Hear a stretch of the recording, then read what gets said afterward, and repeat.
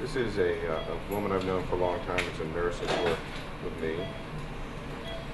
And she is going to have a multifocal today.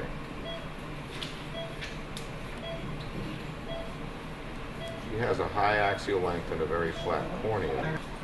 Are we okay? Yeah, it's good. Right. I basically put some viscoelastic in the eye, some visco. I've made a 2.4 millimeter incision. I do prefer that only because I get less overlocking or movement in the eye, particularly if I'm in a video. I'll make a stab incision, and now I will use my favorite little disposable forceps, which last a lot longer than any other capsulotomy forceps around. And this is what the laser will do.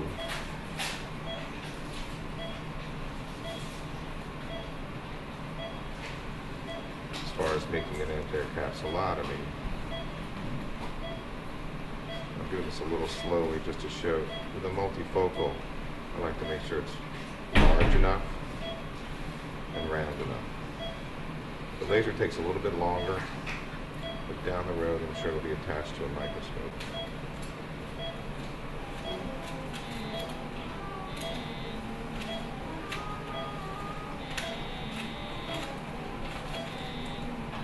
Steve, do me a little favor, just irrigate the cornea a little bit. So.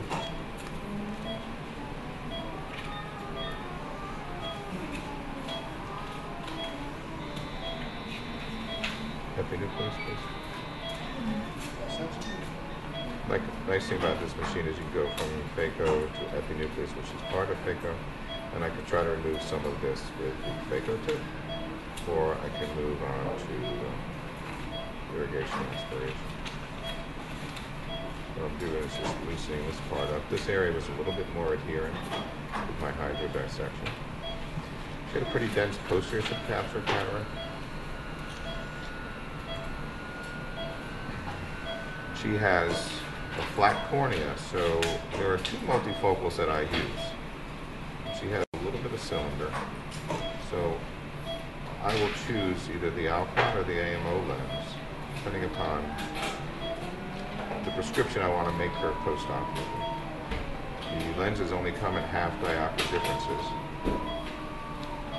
and I'm very careful in my office to make sure that we treat any ocular surface disease, which I believe Dr. Decker will go over. And you can see she has a little tear here. There's some disco. Please open another one, please. Absolutely, sir. And I anticipated this. I actually talked to Ted about this before I did the case.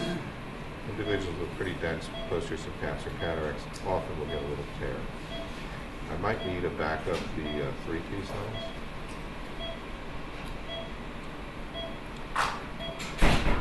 So this is going to be a little bit more tedious or meticulous. I'm just going to slowly avoid the area that has the tear.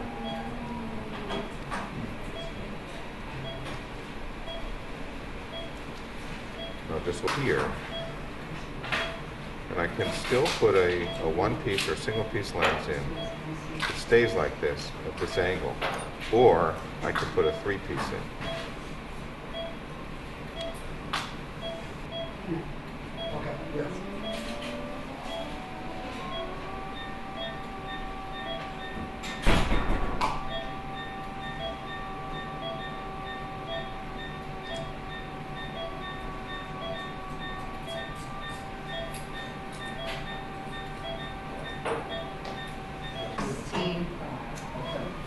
Nothing more is changing here.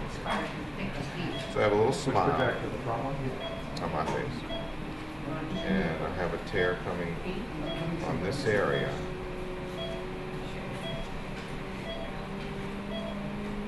So the question is, how strong are her zonules here? Well, just try to touch the volume or something. So,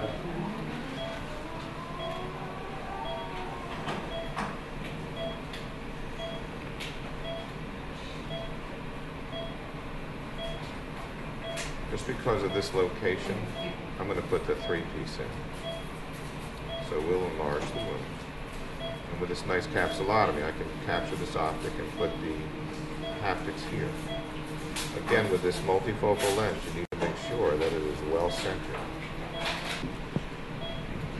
Now, there's also a time where the surgeon can decide if you don't feel comfortable putting the multifocal in, there is really no harm in putting a single piece lens. Post-operative patients still do well even with the toric lens. And the toric lens does not come in a three-piece. So basically the bottom line is treat the patient with the best result you can give them. I'm just going to enlarge this wound. Slide the image up a little bit, Steve. Oh, never mind, it's okay now. A few years ago, I had the same situation. I was putting a multifocal in my mother, and she has glaucoma and some other issues. And I knew she was going to fail. So with this lens, I slowly open it.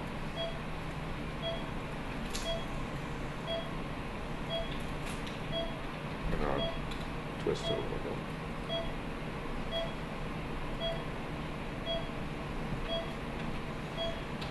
Might want to come and make sure some gets it. Try to center it a little better. Okay. Microscope, Steve. Is that better? Got to go down towards the chin a bit. Is that good? Yeah, better. So you can see it's a multifocal. I think you've got these rings here. And I'm going to capture the object.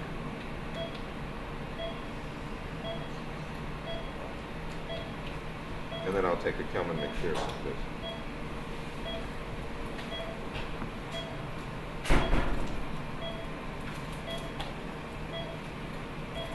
I'm going to put this in the sulcus.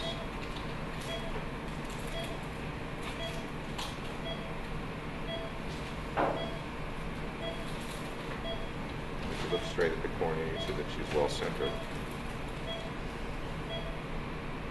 And that's the most important thing, obviously, for these lenses.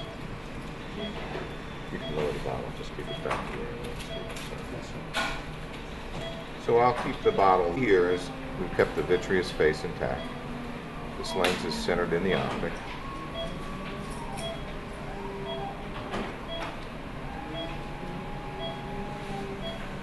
She maybe has a 2-7 incision, which is a stigmatic neutral. I do a more of a limbal than a corneal incision as a rule. And I'm just making sure this baby is sitting where I want it. Corrective pupil, it really helps keep the implant stable, but you can see the implant is in the anterior capsular optical zone. So it's going to be very stable. Just going to move some more of the viscoelastic. I'm just watching this lens as I hit the eye a little bit as I make it softer. Have a little bit of cortex here. More BSS blister. I'm just careful not to disturb anything else here. She'll have a great result. Just a touch more BSS and we're done. These people will come down. I'll use a drop of pilocarpine after this.